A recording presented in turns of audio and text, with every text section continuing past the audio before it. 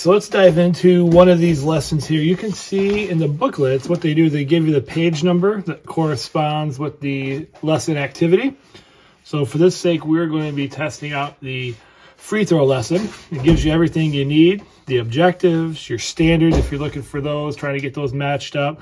And then it also lets you know the building instructions, book B, pages 20 through 38. So I'm right here, book B, and I will go to page 20, and we will go ahead and get this particular model all built. And then we'll go ahead and do the activity to see how the learning is. So here we go. We'll dive into it.